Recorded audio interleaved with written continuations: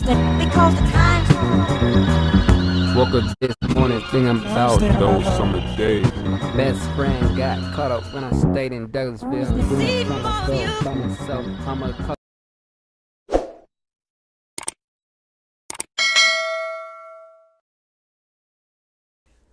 What's good with y'all today? So today we have something not too crazy. Something talking about Mac Miller. It's actually the lost songs of Mac Miller. Mac Miller's one of my favorite artists. I started listening to him like around the time he passed away. It sucks. It sucks. I wish him and MF Doom around the time they started around the time they passed, before they passed, I started listening to him. And I was like, yo, I love this. I love this. And then they passed away and I'm sad. I'm heartbroken, you know? Had a very long career, Sucks. dropping his first Legends mixtape in die. 2007 and his last album while he was alive in 2018. Throughout his career, he's mentioned songs, albums, and collaborations that have never come to fruition. Couple that with secret releases and alter egos, Mac Miller has accumulated quite a bit of lost, unreleased, and unknown music. He stated before that he has thousands of songs that he just sits on. So join me today as we look into the lost songs of Mac Miller. Dude, I'm always sitting on like 9 projects for real. There's like because it takes me like 5 or 6 albums to get to the album I want to put out. Crazy. I want to clarify that I'm using the term lost loosely. A lot of the songs that I'm going to be talking about have either been leaked or scrapped, but there's no doubt that Mac has a ton of lost music. And a True. quick disclaimer, I don't want to encourage the spreading of leaks at all. Edan, a close friend and producer of Mac Miller's, said that leaks are ruining potential future releases, and I would hate for leaks to be the reason that we don't get any more future releases, Yeah. but I do understand why people want to. Because I heard like a year or two Kendrick rapping about all this stuff and it was never on his album. I'm like, yo, y'all the reason why them niggas don't drop shit. Y'all can't leak stuff. Look, I feel like they should have a website dedicated to it, right? And the artist could say whether to keep it or not. Or just don't do it and respect the artist's wishes, especially if the artist passed away. That's fucked up. 'Cause people still doing that. You know what I'm saying? Same with MF Doom. And I'm like, yo, y'all don't need to be doing all that, bro. Respect their wishes, you know? Respect their loved ones enough to not, mess up their legacy. Because they still have to put food on their table. Listen to unreleased music. Also, take everything I say in this video with a grain of salt, because when dealing with lost albums and songs Yeah. and stuff like that, a lot of the information can be a little foggy. Anyways, let's hop into it. So one of the most interesting and well-known projects that Mac had in the works is a project called Pink Slime. It was a collab album with Pharrell that was teased for a while but eventually scrapped. Mac began teasing the album around late 2011. He also said that they had around 10 to 11 tracks on the project. They released 2 singles from the album, On a Roll and Glow. There was also a few different release dates that were pushed back for different reasons. Finally, it was pushed back because Mac wanted to focus on his album watching movies with the sound off, and probably eventually scrapped it since it didn't really fit the sound of the direction he was moving in. The lost songs include a song called Coffee Table that Mac had tweeted about, and a song called Flying High, which may sound familiar. The reason it sounds familiar is because apparently that beat was given to Travis Scott and used on his album Rodeo for the song Flying High. There is a snippet out there with Mac's verse on it. This big slam right here. They never heard it. Y'all heard this? Y'all heard this? Big slam. Big slam. Her head gang, that's A1. She embrace my play dumb. She deep throw like she a pro. My nut bust like a ray gun. It's also confirmed that Styles P was supposed to be on the album, but the rest of the Really? songs were lost except for the song Dreams, which was leaked.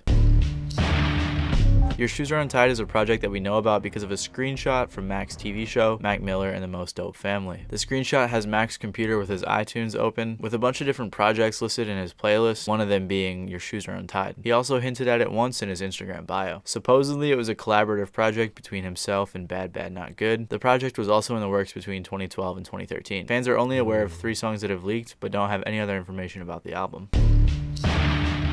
The Adventures of Super Weirdo was another project that was listed on Mac's computer. Similar to Your Shoes Are Untied, we don't really know anything about this project other than 3 leaks. They are assumed to be intended for this project because of their lyrics, production, names, and stuff like that. The rest of the tracks for this project are either unknown or lost. It's possible that these 2 albums were never even recorded or never finished, but we're not sure. Bloonerism is another well-known and very interesting That looks project that kinda Mac cool, Miller had in the though. works. I like the It was cover apparently art. recorded around the same time as Faces and has similar themes, but was Really? even darker. The cover art that I showed was from an artist that Mac Miller commissioned. The entirety of the track list has been leaked by users on leaking websites. Not much else is known about the album other than the tracks being leaked. It was likely recorded in the Sanctuary, with the song Colors and Shapes being on the track list, which was later moved to Faces. It's also known that Mac Hell yeah, bro. I'm trying to build my own sanctuary up in this piece, you feel me? But real talk, once I get a little bit more successful, I'm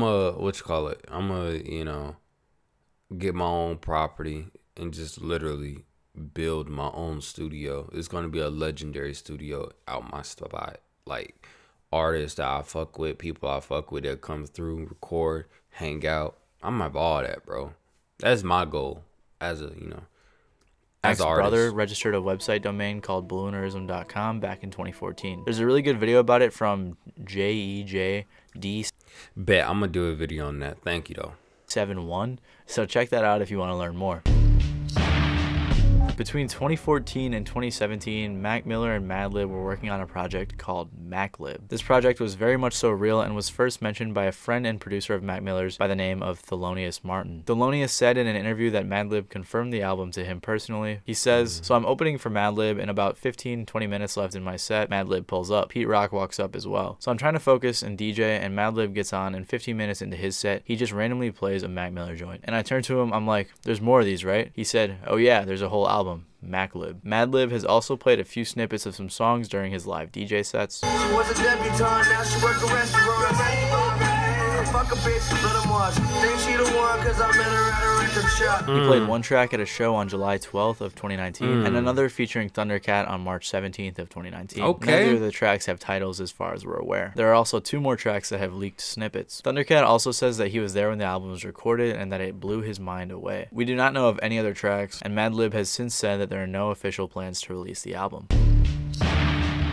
In an interview, Thelonious Martin said that Swimming was originally going to be called Guidelines. He also produced the title track for said album and released it as a single, which was the last song that Mac Miller had released before he died. Because of this statement, it's assumed that Guidelines was just turned into Swimming. But some fans think that Guidelines was a standalone project, although that isn't entirely likely. There's a few snippets that were recorded around the same time that Swimming was. The song Hawaii and Mac Miller $1 were apparently listed for sale on a leaked website, and the song Lovebirds was mentioned by one of Mac Miller's photographers. Other than that, we don't know any other songs, but that's all the information we have on Guidelines.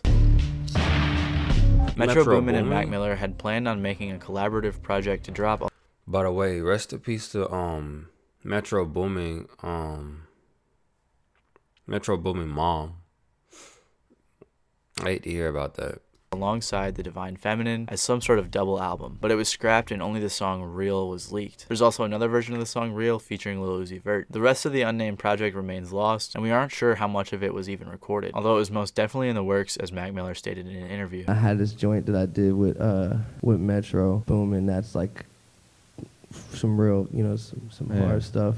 Yeah, Because I was working on those 2 simultaneously. There was a love album and there was a really hard album that I was going to release as a double album. It was going to be a 1-person speaker box, Love Below, but I decided to focus a little more. There are also tons and tons and tons of leaked throwaways from different album eras. Mac has also mentioned that him and Thundercat have thousands of unreleased songs. He also apparently recorded a bunch of music with Rick Rubin when he went to stay with him. The point is that Mac has a ton of music that he's mentioned the existence of, but he's never given any information about the songs, leaving fans in the dark. The things I touched on in this video are just scratching the surface. Edan, who I mentioned earlier in the video, says that Mac Miller has so much unreleased music. He stated that when he was staying at the Sanctuary, he recorded tons of songs with a ton of artists, some of which ended up on Faces and Watching Movies. But there's still so much, entire projects, says Edan. So hopefully someday Mac's estate will compile some of the lost songs or release some of the lost projects, and hopefully the constant leaks don't get in the way of that. Let me know in the comments below which lost songs or projects you guys want to hear most. Again, like I said, I'm just scratching the surface. He has tons of other things he's mentioned briefly in interviews. These are just the things we know the most about, and as you can tell, we don't know a ton. If you guys like this video, you might like my video on Tyler the Creator's lost album, Wolf 2010. Yeah. Supposedly, it's his darkest album ever, and Bro, we actually have the same mic, bro. I was looking at your mic. I was like, oh shit, we got the same mic, bro. My favorite, it's not even albums, to be honest with you. It's just music in general, singles, albums, EPs, all that. I just want to hear more Mac Miller. You know, it's a lot of artists that's passing away due to drug abuse and all this other stuff that they got going on. And you want to listen to their stuff before they pass away, you know? But that being said, I hope one day they release more music if the family allows it, you know? And yeah, I hope y'all like and subscribe to this video. Well, subscribe to this channel. My bad, I'm a little off. Matty Boss, pause. That's my boy now. Thank you for making these videos, bro. It's people like you that I like reacting to, because people like you, you're very, how can I say it? You do the videos I like to react to, if that makes sense, honestly. I just want to show love, you know. I might not make all the videos y'all make, but I'll react the fuck out y'all videos, you feel me? As long as y'all know that I don't mean no harm, I ain't trying to take advantage of nothing. I'm just showing love because I like reacting. So yeah, peace. Mario the poet.